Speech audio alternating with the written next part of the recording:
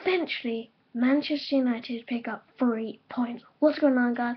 My name is BTW, Fritz from WTP, and this is the review of the Crystal Palace and Man United game. I haven't even watched it yet, so I just know the result, and it is just a crucial 3 points for Manchester United.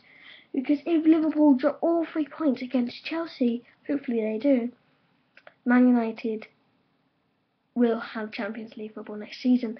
It is mathematically impossible if Liverpool lose against Chelsea for Liverpool to catch Manchester United. Man United can lose their next 2 games if Liverpool lose against Chelsea, because that won't matter, because Liverpool can win the next 2 games if they lose against Chelsea, obviously. After that, they win the next 2 games, and Man United lose, they still won't catch them, because they will be on 67 points, and Man United will be on 68. Obviously, Man United would want to keep on winning. I want them to keep on winning. I don't want them to lose against Arsenal and Hull City, but let's be honest, Arsenal are probably going to beat Man United next week. Hopefully they don't. Hopefully Man United do pick up all 3 points. But yeah, I think Arsenal have got that game in the bag, especially after the FA Cup result. And hopefully Arsenal can actually win the FA Cup. I'm supporting Aston Villa in that one. But come on, Chelsea. The first time I'm actually supporting them for a match, because I actually want them to win. I want them to beat Liverpool, so Man United have Champions League football next season. Come on, Chelsea.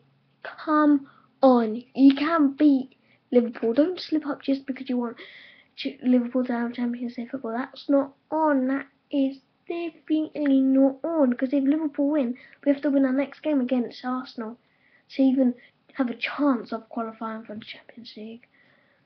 Well, actually, no. We have to. If Liverpool win, Man United have to beat Arsenal. If they don't, if Liverpool win, then yeah, there'll be a point between us. A point against Hull won't be enough then.